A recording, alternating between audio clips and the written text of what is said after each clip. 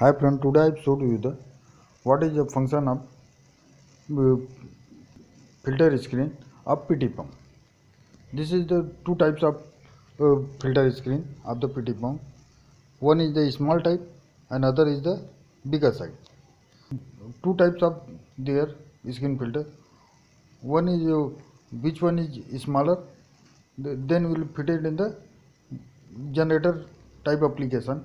This is the screen filter, and one side it will be plain and other side it will be having the hole. And this is the wire mesh type filter screen. This is the message just like as a net system. It is will be fitted, and you have to see this one. This is the inside. It is having one magnet. When the PT pump is running, that time running just like as a gear pump. When the gear pump some worn out, that time some metal particle is coming and it will be caught with the magnet. No any output from the filter screen, and due to this, when the metal particle gear pump will be goes to upside the PT pump, that time injector of the engine will be maybe choke.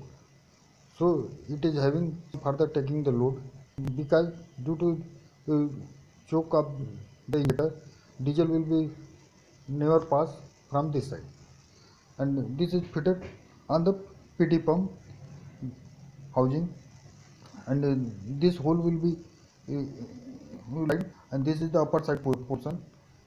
Diesel is coming from the inner side and outgoing from the skin side, and after that it will be going to through the shutdown valve to injector for the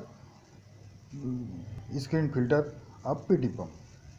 This is the system of this one, and where this will be fitted, I have also seen the video of the live video from the side.